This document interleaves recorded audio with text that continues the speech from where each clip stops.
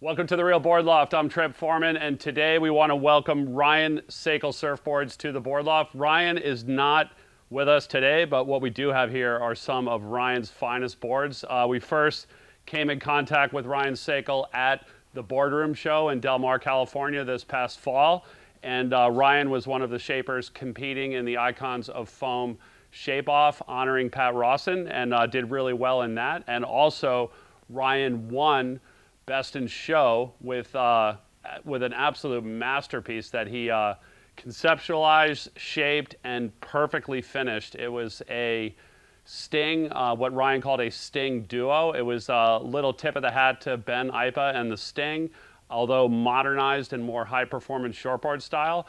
And then he equipped it with a duo fin setup. So it's called the Sting Duo. And for those of you that have seen Neil Purchase Jr.'s duo twin fins, centerline set vertical twin fins, had that set up, and our own Jeffrey O'Neill is now in possession of that board. He just got back from Salina Cruz, Mexico, had some insane sessions on it, and just an incredible board, finished perfectly by the guys at Moonlight Glassing with a really nice resin tint, gloss and polish like only those guys know how to do.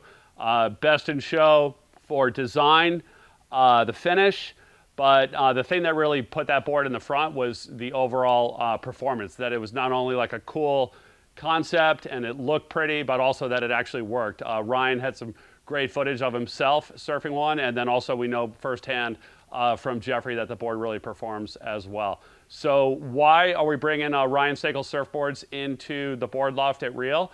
The main reason is just Ryan's focus on the design, on the quality, on the craftsmanship, and also just his heritage, his upbringing in, he's a second generation board builder. His dad, Ed Sakal, was also building surfboards and well known all throughout California making surfboards. Ryan grew up competing and was a pro level surfer and also a sponsored pro surfer, and started making boards on his own at a very, very young age in his early teens, and has been making surfboards from then all the way through now. Most recently, he's been working with Chris Christensen starting in 2014 through the current day, and also he is shaping and having all of his boards finished at Moonlight Glassing. So that's a really nice thing to add to the overall package with these boards, is that they are glassed.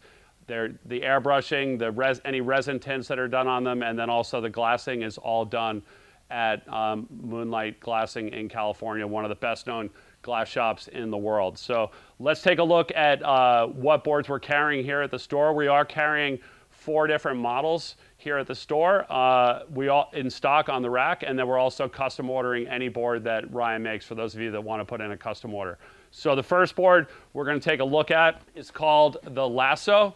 The Lasso is Ryan's 2+1 mid-length, and there's a lot of 2+1 maneuver-based mid-lengths coming out on the market right now. There's, like we've been talking a lot about in our reviews, that there's a spread of performance in the mid-lengths, and either from trimming and highlining and speed to more maneuver-based, and you're seeing a lot of these maneuver-based and control-based mid-lengths come out with a 2+1 fin setup, and this is Ryan's spin on that board.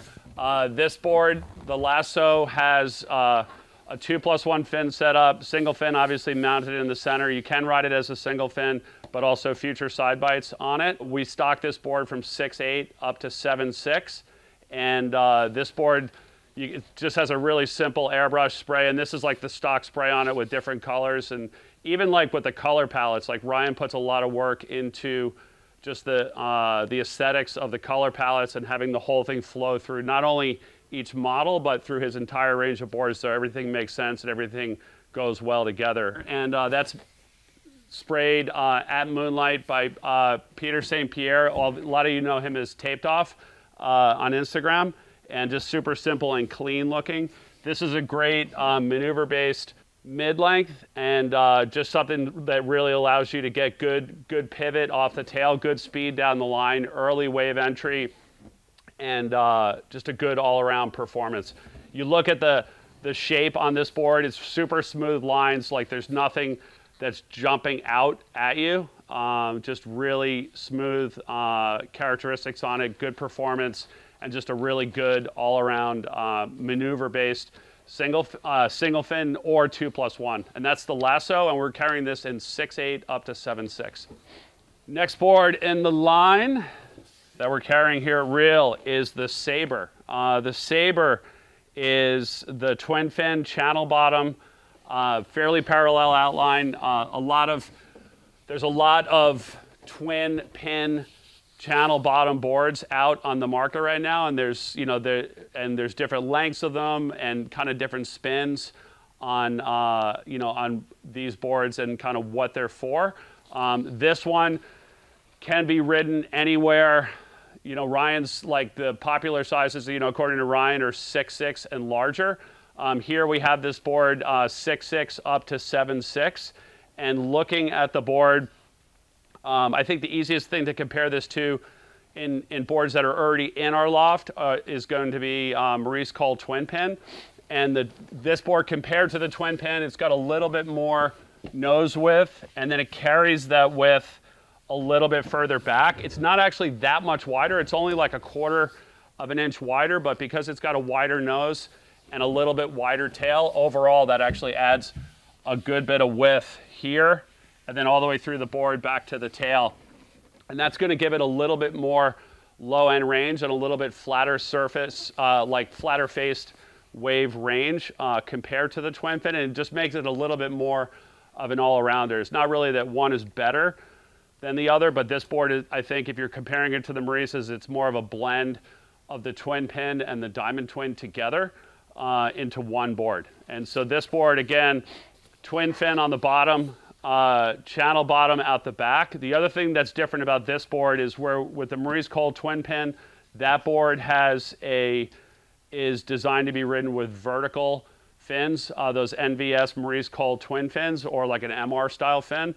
This board is designed, and the boxes are placed to be ridden with keel fins. So Ryan recommends the Captain Fin Chris Christensen keel to be ridden on this board, which is a moderate raked keel fin. And that is what gives this board the best drive and the best control and the best down the line speed. There are people playing around with this board with more vertical MR style fins.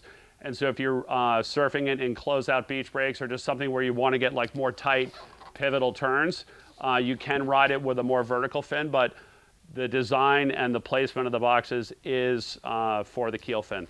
And so that is the Sabre, again, 6.6 up to 7.6, and also very similar, like a lot of you are following Torrin Martin and Morning of the Earth. This would be a really similar board to what he's riding, just Ryan's spin on it. And again, all the airbrushes, this is a stock airbrush on it, like a single color panel deck like this, like split panel, and that's also, again, Peter's artwork on there as well.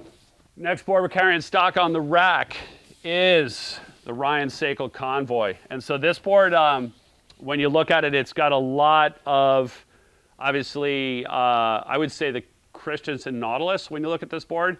And that's what we saw first, but also if you flip over the bottom, you could see a lot of Campbell Brothers going on right there. So this board is available as, the Convoy is available as a thruster, as a quad, and also as a bonzer. And we chose to bring them in as bonzers because we really like the way that this board sets up as a bonzer. The bonzer fins, it's a bonzer 3, meaning that it has like my Convoy, I've got a 7.0 Convoy, I've got a 6.5 NVS bonzer fin in the center, and then these glass-on bonzer side fins on it as well.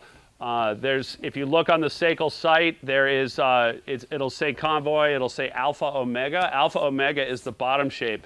And Jeffrey will kind of zoom the camera in on here, and you'll be able to see that there's actual like concave channels running from about here on the board right past the fin on both sides. And that drives water over the bonzer fins and just helps give the board more drive and more speed down the line. And so this board, another difference I would say between this and the Nautilus is it has a small wing right here which kind of ties in with where the bonzer fin is leaving the board. And so you got a little wing right here, and then it goes into a swallowtail in the back.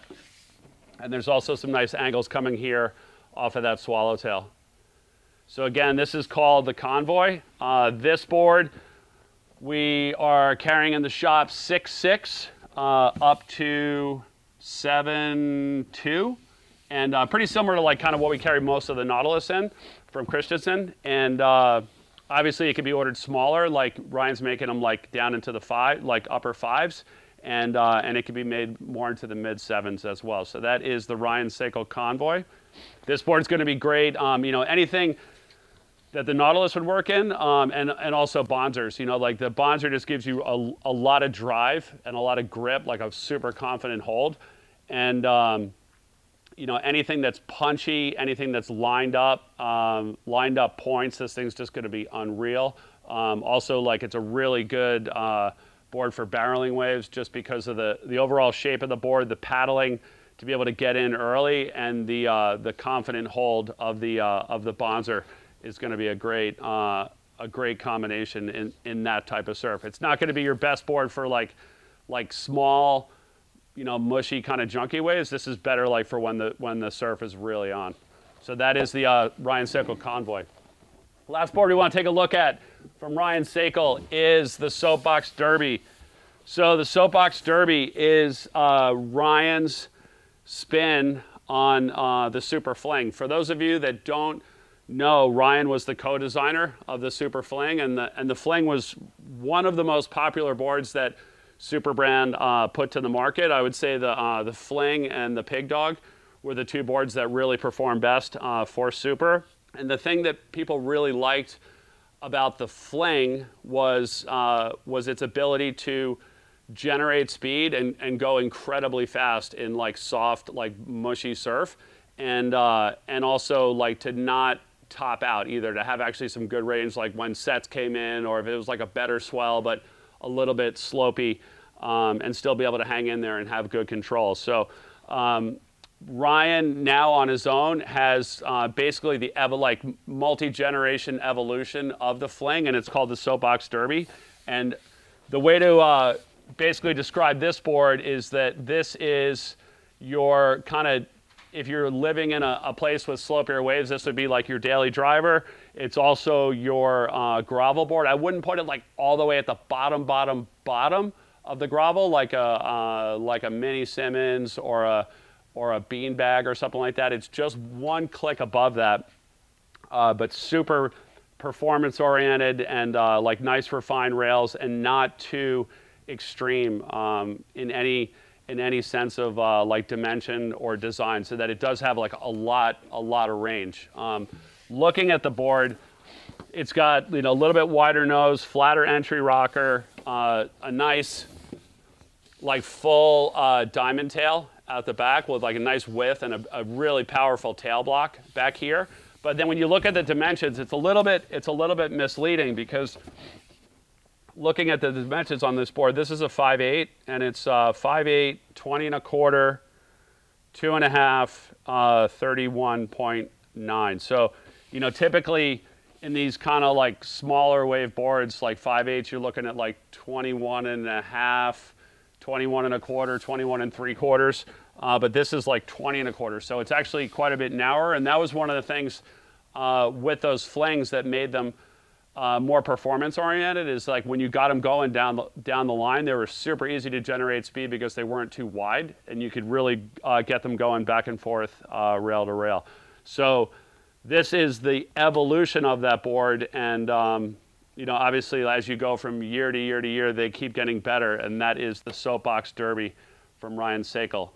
That covers the 4 boards that we have here in the shop. We are doing custom orders on any of these models, as well as any model that that Ryan makes. If anybody out there has any questions about Ryan Sakal Surfboards, or would like to place an order, you can always reach us at the shop, 252-987-6000, or look us up online, realwatersports.com/surfing. Thanks for tuning in.